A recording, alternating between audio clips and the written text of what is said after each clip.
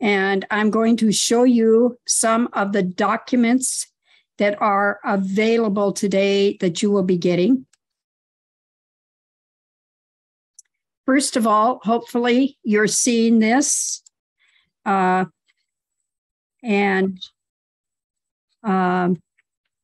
It's railroad records, and it's your notes of the entire lecture.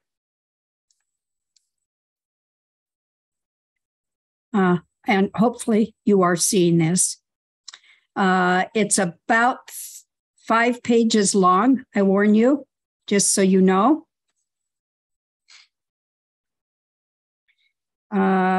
Let's see, I'm just going back into here.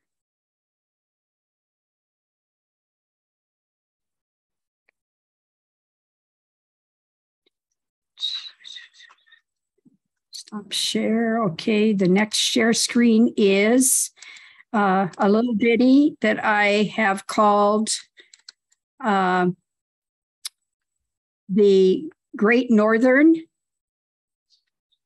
And this is all at the Minnesota Historical Society. Not available online, folks, but they're really, really good about helping people if you give them the finding aid number that is in each one of these things. And then down at the bottom, at the very bottom of this, I have also shared with you the consolidated seniority list for 1968. And that's just for 1968. That's because some of these things are just not available. And so we still have to look in archives.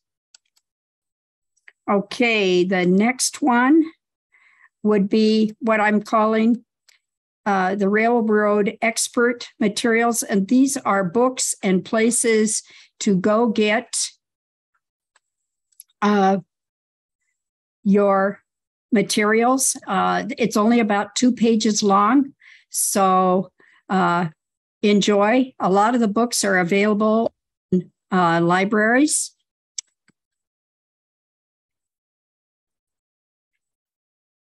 And now, hopefully you are all muted. And so I'm going to go to the share screen. I'm going to go actually to the presentation, and I'm going to begin that presentation.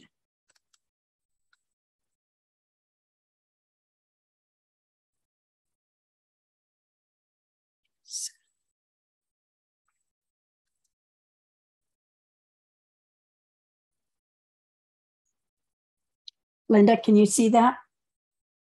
Okay. All right. So today we're going to talk about railroad records, and I'm going to remind you that these are the dominant times of U.S. railroads, being about 1840 through about 1970, and that's generally the time I'm going to be talking about what records might be available or whatever. We're just getting one more admitted here.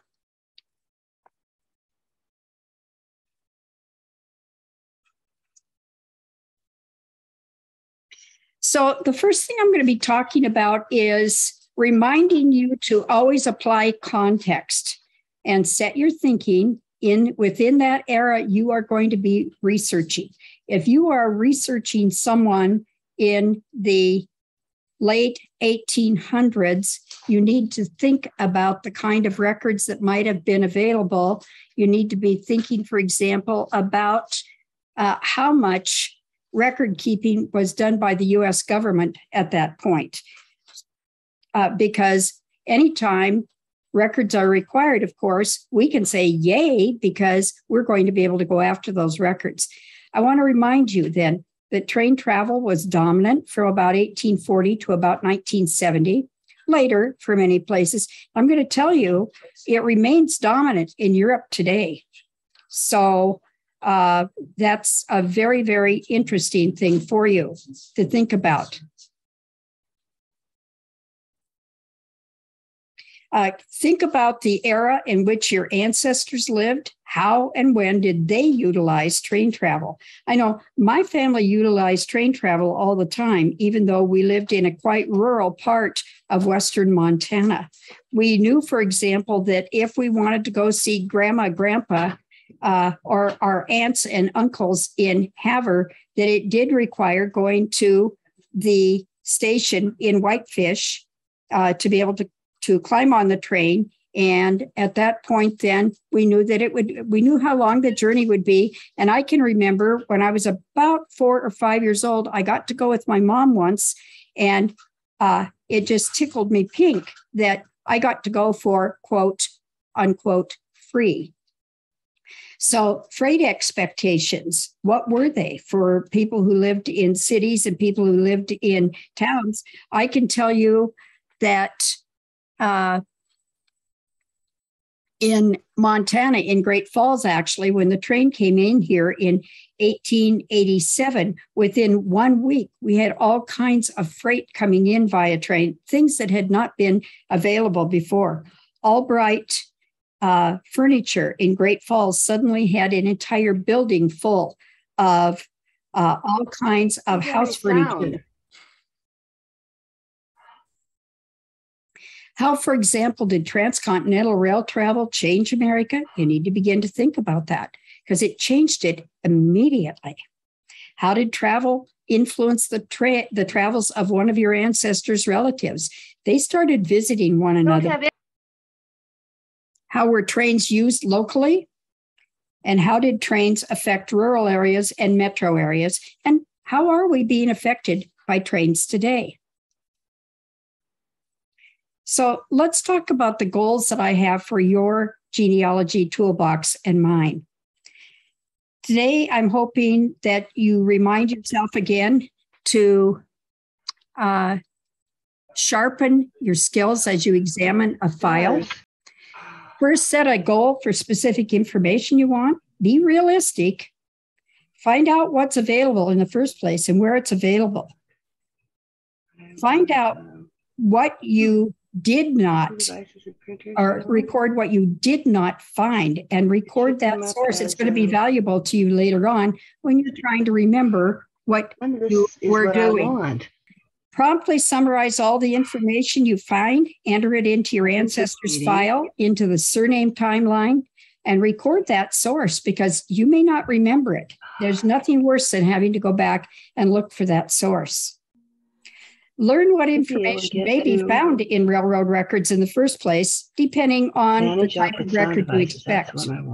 One of the first things would be indexes, city and county directories, local railroad clubs, and best of all, if you have females whose husbands were railroaders and these females belong to auxiliaries, they are very, very good with recording the information and recording what happened, especially during strikes.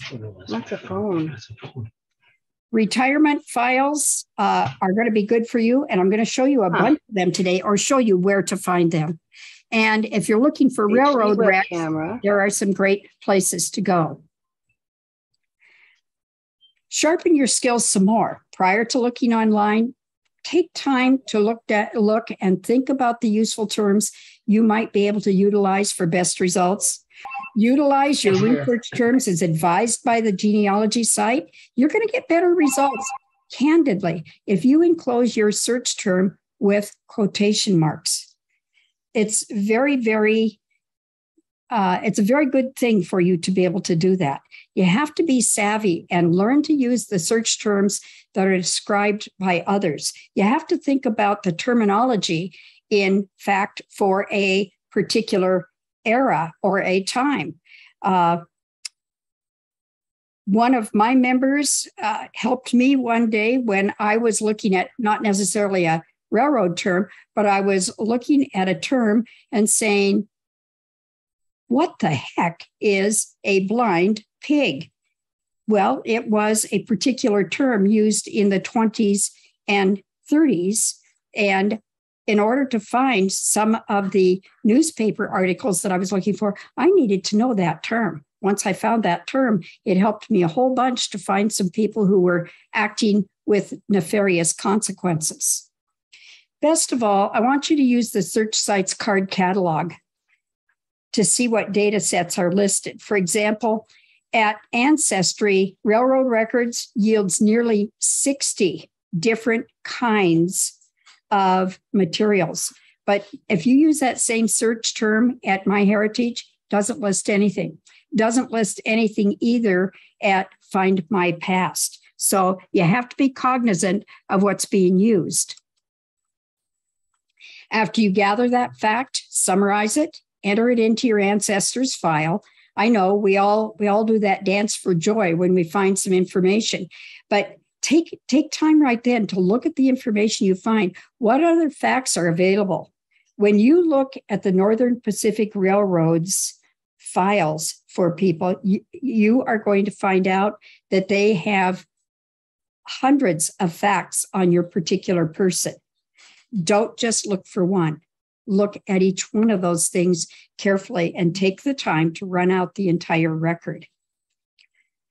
If you have a family timeline, and I hope you do, record the source and record the info you found using those best genealogy practices.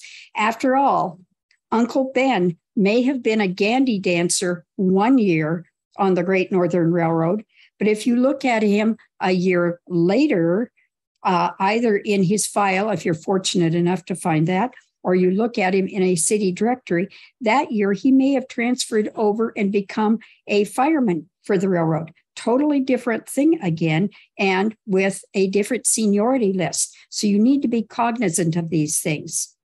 And of course, write a brief summary statement telling what you found. It doesn't need to be more than a paragraph, but at least at the bottom, put the date, tell me where you found it, tell yourself when you found it, and share this piece of information with another trusted family genealogist, either by email or Facebook, family group, or whatever. I know my Quist family group shares this stuff immediately. We'll share bits of information, and frequently we find that somebody else keys right off of that piece of information and goes on with something else that's valuable to us all. And include the information in your family story. The fact may be brief, but your story about how you found Uncle Ben and the different things that he was into in the railroad, not just that he worked for the railroad, can be very special, especially to his particular family line. So we're going to learn what information may be found in railroad records. You need to be systematic in your search. Begin by searching out the types of railroad records that are available. There are corporate records, for example, for most all of the railroads that you will see out online if you are going to go to a major archive. You're going to gain great perspective as you look at those corporate records, because those corporate records are going to tell you what kind of businesses they operated within the railroad system and who they employed. Not a list of names necessarily, but the types of occupations or positions that they had within the railroad. So what do you want and who might have it? You're going to look at our U.S. National Archives at nara.gov. Another great place, especially if you are looking for pictures, you can look at the Library of Congress at loc.gov. You can search major data sites for U.S. railroad record possibilities, but I warn you, this is sketchy. Again, I've already mentioned Ancestry, MyHeritage, Find My Past. Fold 3 might have a little bit, especially as it concerns the Civil War in the South. Not a lot, though. American Ancestors, all of those are major dollar sites, so don't assume or don't think one may be better than others. They all have different stuff. And especially Google for those newspaper sites, because there are so many of them today, in addition to something like newspapers.com.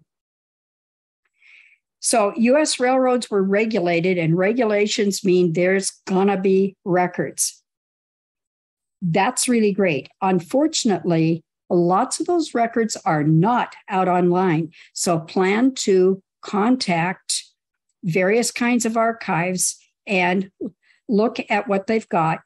With your handouts today, you've got the one that I've given you regarding the records for the Great Northern at Minneapolis in the Minnesota Historical Society. Take a look at the finding aids for that one, because that's going to give you an idea of what to ask for within other archives. You can look at the Interstate Commerce Commission archives available again at NARA, and they're going to tell you some things about railroad wrecks, for example. And you can look at Railroad Retirement Board files. That's that alternative to Social Security for people who were working for the railroad.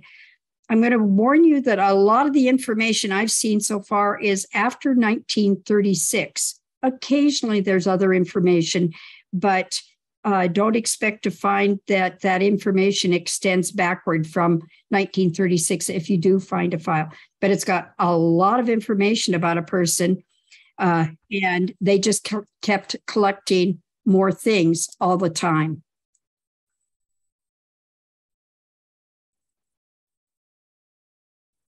So the U.S. Railroad Retirement Board files, let's talk about those first with rail employees. In your notes that you're going to receive today, and also on the screen, you are seeing the actual place that you can look for the RRB, that is the Railroad Retirement Board records. They are at the National Archives in Atlanta. They have files from the Great Lakes region, 36 forward.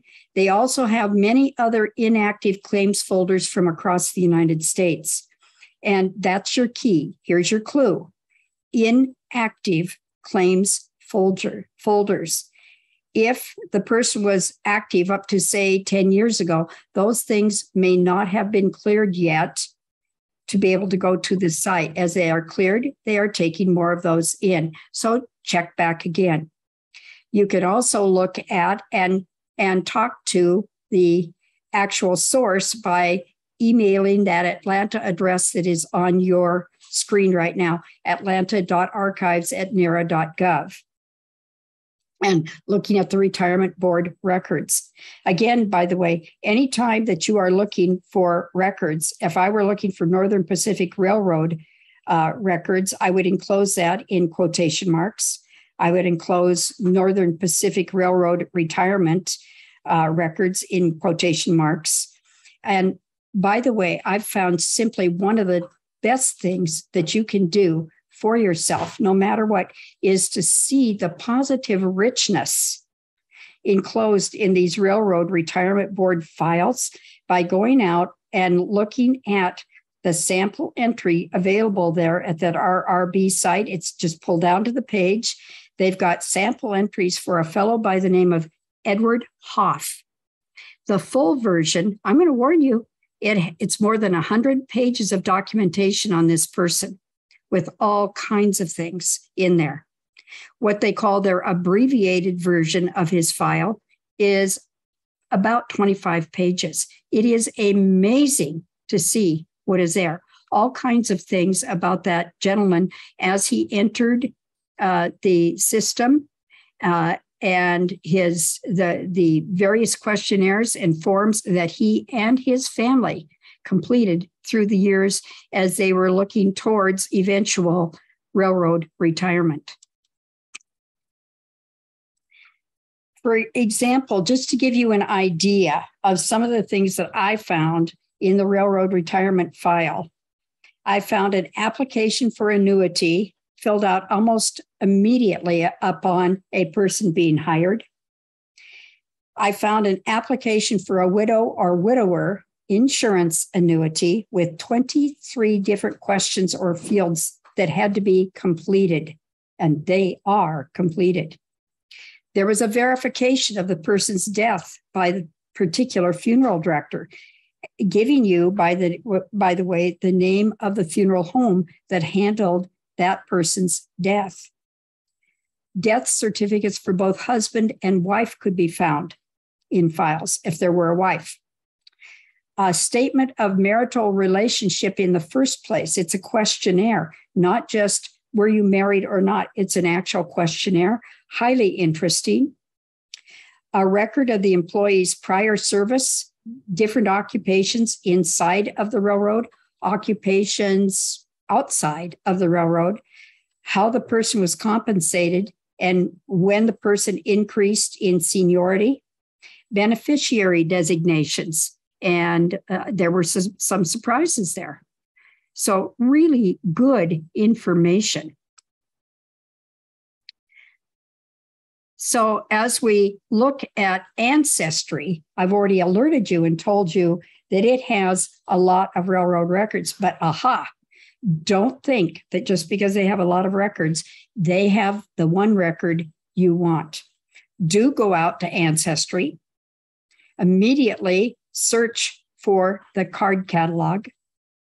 Once you reach the card catalog, in quotation marks, place railroad records.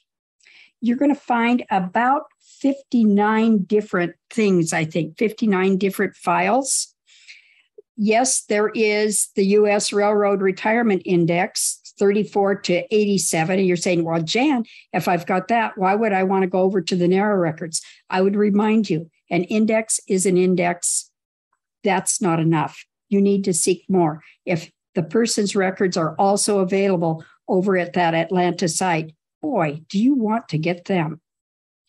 They have the United States, Chicago, and Northwestern Railroad employment records. Again, very, very different, not necessarily retirement information at all. So don't think that it will be as complete as the one that I just talked about.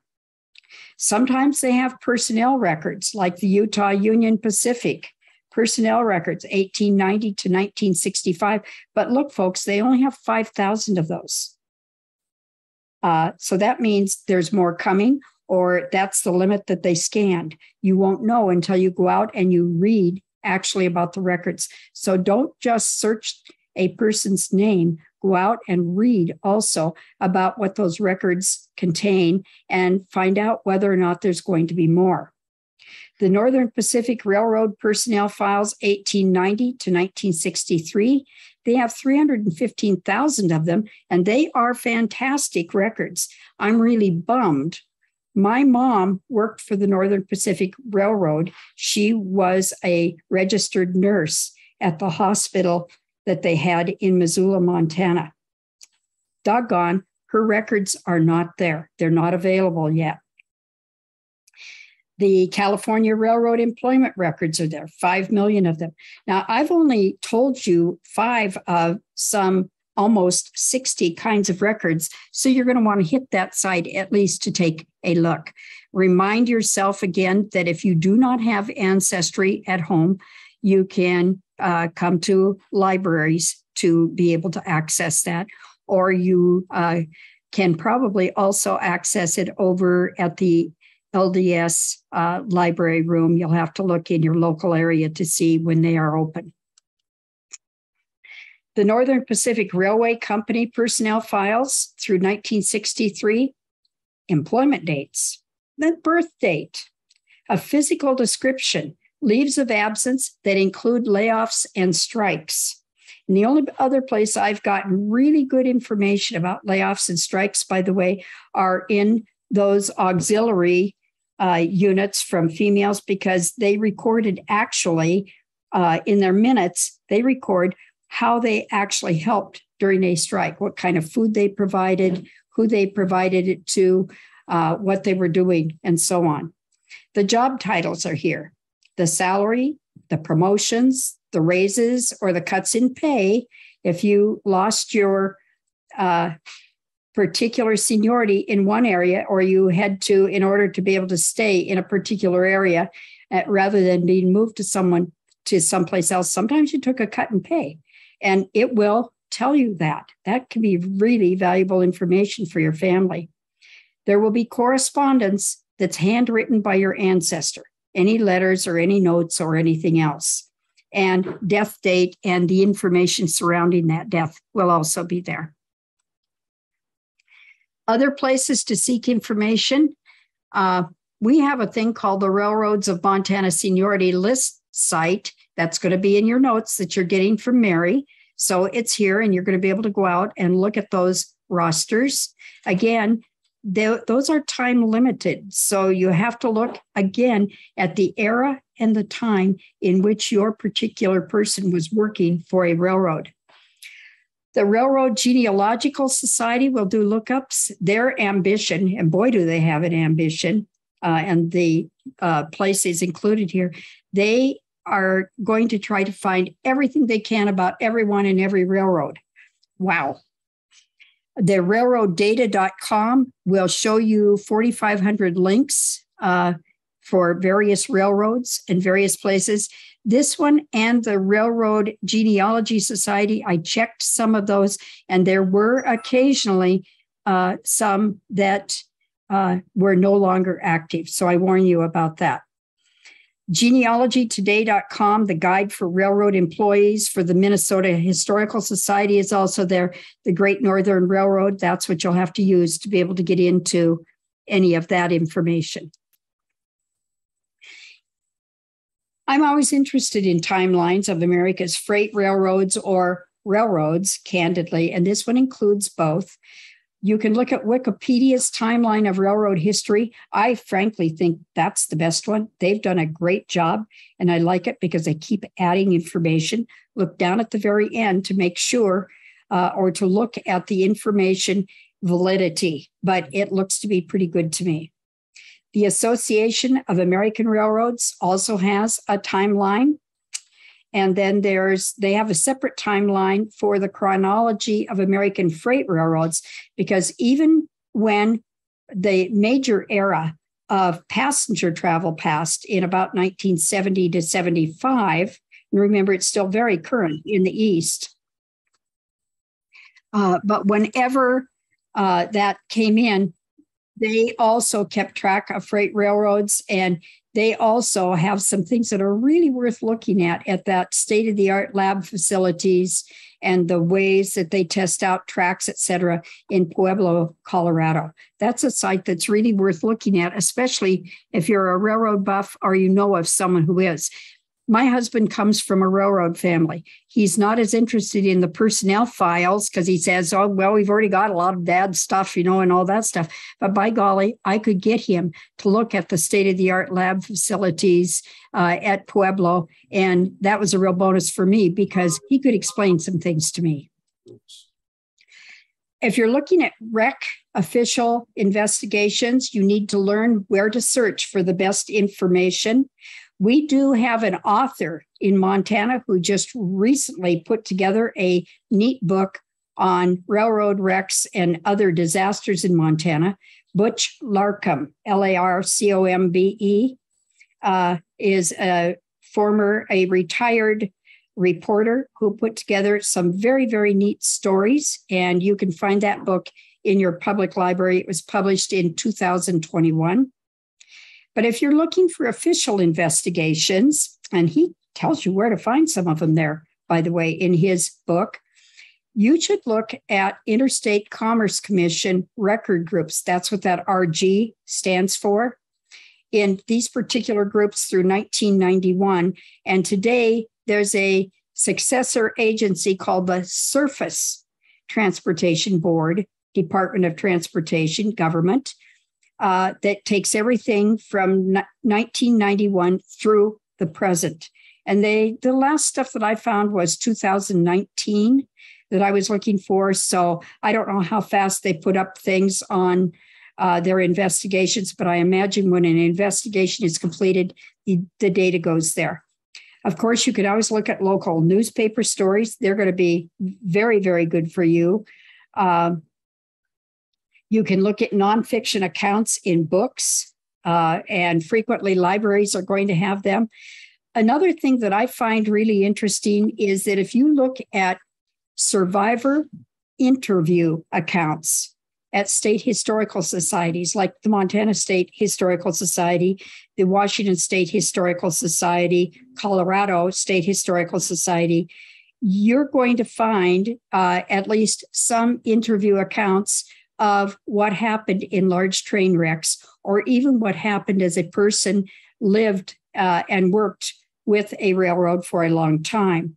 And again, use your very best judgment in putting those quotation marks around your search terms, because maybe your particular ancestor did not write an account of something that happened to him or to her, but maybe someone else from their community wrote an account, or maybe there was a railroad wreck right in that place. Miles City seems to have had several of them very, very close to their society, to their particular area. And also the university archives in various states and railroad museums. If you have not been to museums in Deer Lodge, or the one that is really, really my favorite in Montana right now is a Harlowton Railroad Museum. It's really worth the time to go see what's there. They have collected some fantastic information. And of course, you can always look at the site that I'm giving you right down below, the planeandtrainwrecks.com site, where you can begin to look for information. Whatever you're looking for here, please plan to think that it's a starting point. It is not a finish point. Although I will tell you, the REC official investigations from the ICC, the Interstate Commerce Commission, I found to be really pretty thorough. I was looking at the one that happened in Evero, Montana, when our Montana band was coming back from the World's Fair, and they were all involved in that wreck down by Evero. And the wrecks are remarkably thorough. Of course, I could always look at the local Polson paper and the Missoula paper also. There are a lot of different kinds of things when you're looking at those Interstate Commerce Commission records. And so you have to go through and look at the various things. You're going to find surprising case files, not just in 134.7 for the time up through 1955, but you're going to find some very, very neat files in the Bureau of Traffic, in the operating division, and in those general records. The administrative history, I spent just a little bit of time with, but it gives an idea of what and how they grew the things that they took charge of. So it's worth a really quick look, if nothing else. And of course, the still pictures from 1889 through 1896 are a starter point for you, but I would remind you to go over also to the Library of Congress, because they've got lots of records. And of course, each and every one of those archives, like the Minnesota Historical Society archives, they have a bunch. The James J. Hill archives in Minneapolis has a bunch. That's a private place, but they're slowly getting some of that material out. So they're good places for you to look.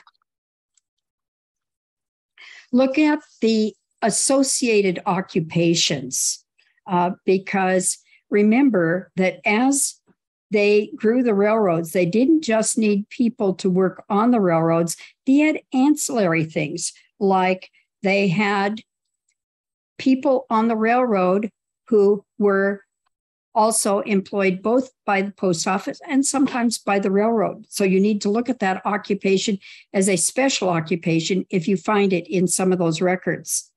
The telegraphers or the telegraphers, you need to look at, because they were big right through World War II and up to Korean War times, and they really carried a great deal of the load. And early on, this book that I've shown you, the W.J. Sam Johnson, The Experience and Observations of a Railroad Telegraph Operator, look at that date, 1878. Now that one you can place in quotation marks. Go out and look, and I'm willing to bet you're going to find the entire record out there, because it's no longer controlled by copyright. So those things are usually there. Look at the special jobs that depot clerks handled before they got people who actually handled things that were associated with the depot. That is, the storage of goods that came in, or the shipping department, because those jobs really change, and they're very specific. There are also advance men, the real estate brokers or the publicists. for railroad routes.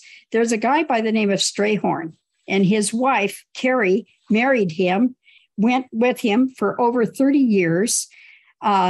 She said hers was 15,000 miles by stage. That means by stagecoach. A woman's unique experience during 30 years of pathfinding and pioneering from the Missouri to the Pacific and from the Atlantic to Mexico. I've read volume 2. We have it here in our library, 1880 to 1898. Bless that woman. I cannot believe she did that.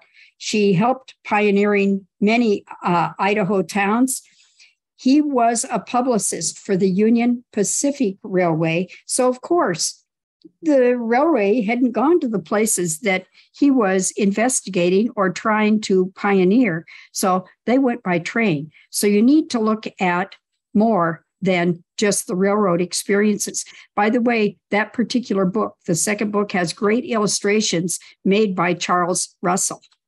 Bonus for you. MyHeritage.com is fantastic for research and within their collections.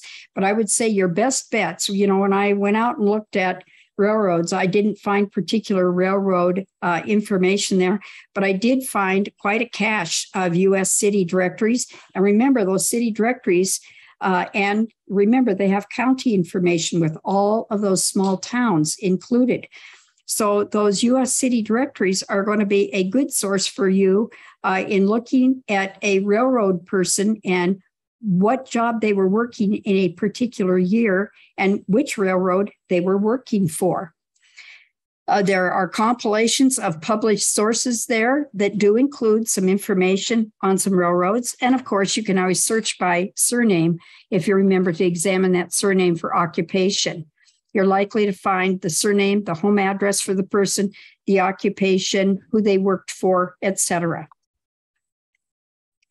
Let's talk just a couple of minutes about railroads in wars, because the railroad, since it became really prominent in America by about 1840, it involves some wars. I'm only going to look today at 3 of them: the Civil War, World War I, and World War II.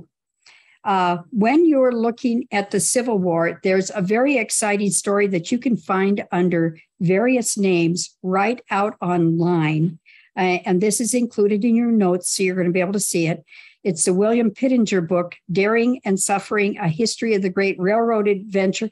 Actually, sometimes you'll see it called Capturing a Locomotive. I found it about 10 different places out online, and it's a fun story to read, but it will tell you a little bit about the importance of those railroads in the Civil War. If you could cut off the railroads in the South, as happened many times, and in the North also, then you prevented the Union Army or the Confederate Army from getting its supplies, and it caused real problems. Another neat book that is a World War II pictorial history was actually published in Missoula, Montana by Pictorial Histories, publishing in 1996. It's Don DeNevy's book, America's Fighting Railroads, a World War II pictorial history of things that happened. Here's some things you may not realize. If you were working for a railroad in World War II, many times your job was preemptive.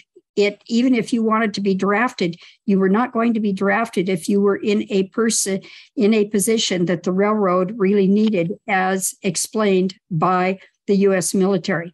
For example, yardmasters, the people who controlled the trains coming in and out of particular places, controlling the freight, and so on.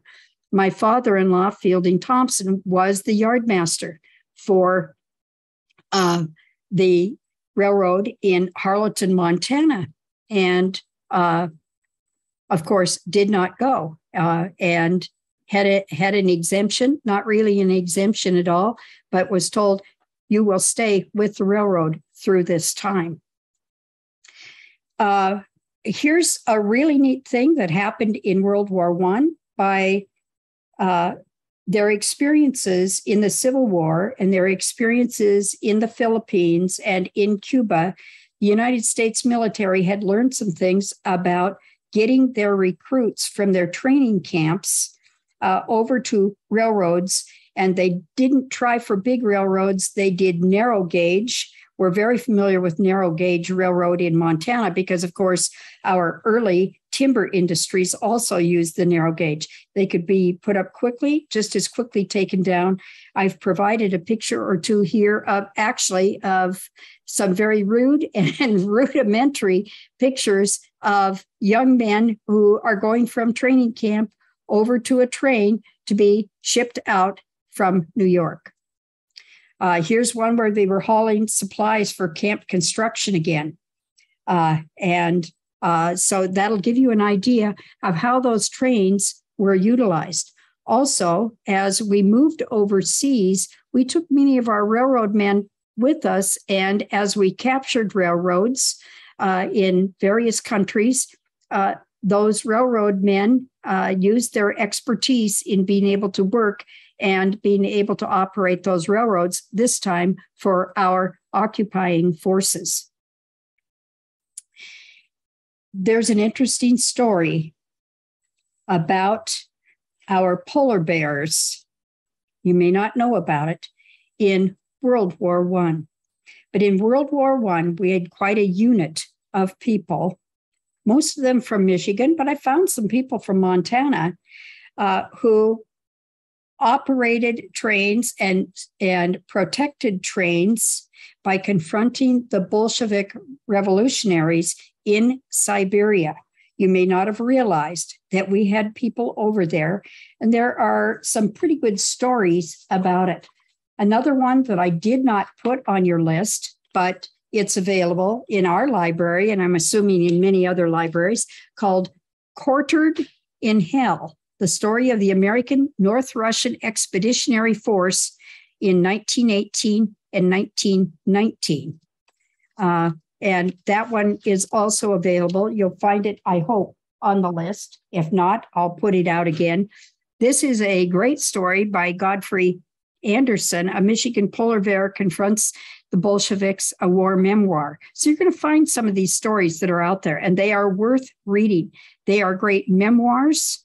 Some of them actually have diary entries, and they are very interesting to read. When these men were asked to go, they were asked to go without the necessary equipment and without the necessary outerwear or any kind of clothing that they needed to really confront the Siberian winter. So their stories are amazing. U.S. Army protecting the Trans-Siberian Railroad in World War I. A couple of books that are very good. We've got Wolfhounds and Polar Bears, the American Expeditionary Force in Siberia, 1918 through 1920 in our library. It's a checkout book for our members.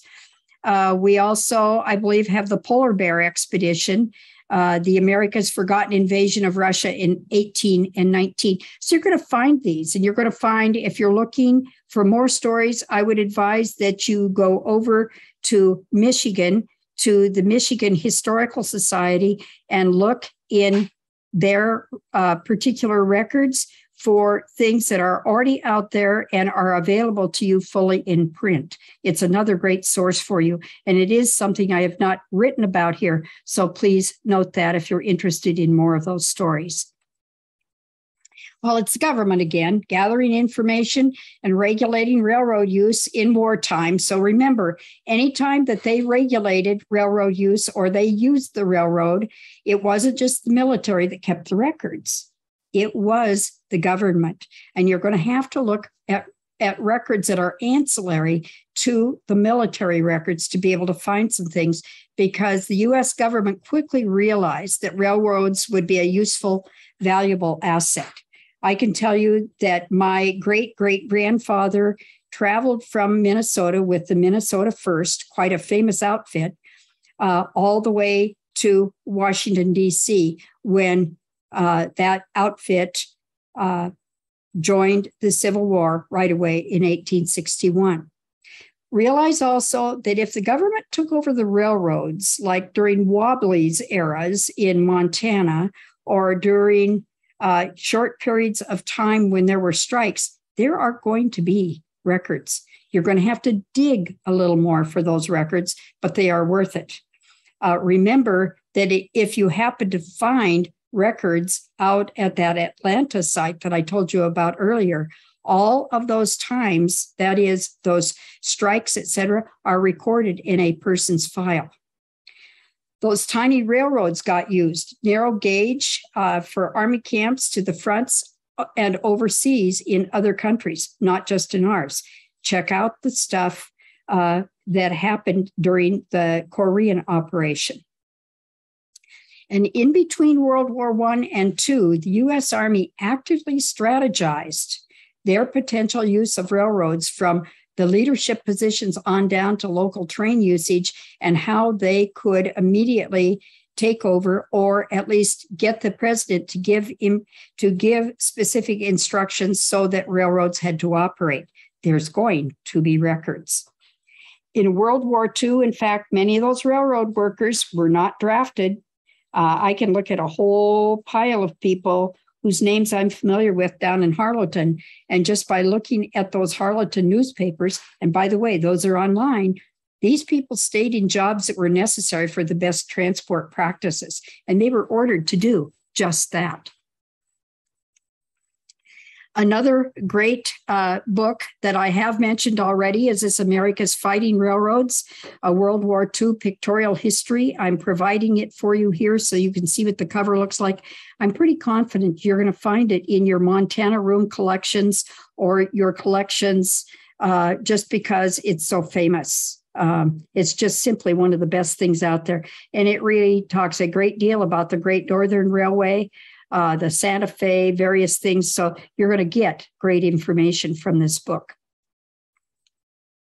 Railroad records for other countries are available. Find My Past and My Heritage, both by contrast, even though they don't have information about United States railroad records, they have them for instance, Find My Past has them for the British Isles, the British Commonwealth Rail records, also through World War I and World War II.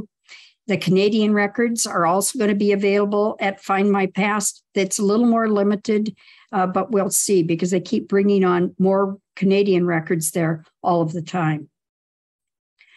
Find My Past, again, mainly British Isles. I want you to remind yourself, but you can, just by looking at Find My Past, you can go to all record sets. That's what they call their catalog. All record sets. Then you can go to education and work, and then on to transport and railways, and you'll get some pretty great information. They're a little more likely to give at least lists of names of who were employed at various times. I warn you, they cost dollars, but you're certainly welcome in our library. We have that particular database, set of databases available for you here. Remember what you're doing, that your investigative questions that you've formed, not just a person's name, but what you're interested in finding out is going to determine where you're going to search. Don't shortchange yourself. Again, that context of the era and its records availability. What's there? That's important. If you can't find something online, please go to archives. Please go to your local library, at least to your nonfiction reference librarians, and ask them to help you to see what else might be available out there in some archives. If you want railroad retirement files, be aware of which files are available and where you're going to have to go to dig deeper to find the other ones. Be aware of newspaper stories and their availability locally. Remember, we have a thing, not just newspapers.com, but you have that great free source in this state called montananewspapers.org. So you're going to want to go look. If you're just looking for your ancestor's name in a story, sometimes you're going to come up short. Look instead for the era and the time, or look for what happened in the particular community. In Great Falls, we have lots of great stories of people who were drafted, lots of great stories of people who stayed with the railroad. and look at those railroad ancillary things that they have, like women's clubs for the particular unit. You may find memoirs to read, or you may look at official investigation of wreck summaries. If you want to see what one of those looks like, read Butch Larkham's book, because he's got a couple of them that are really good. If you want railroad company documents for a particular wreck, you need to go to that Interstate Commission slide that I have shown you, and that is available in your notes. So we're done today, and I can unmute you now if you want to, if you have questions you would like to ask about this particular presentation today. Go ahead and unmute yourself.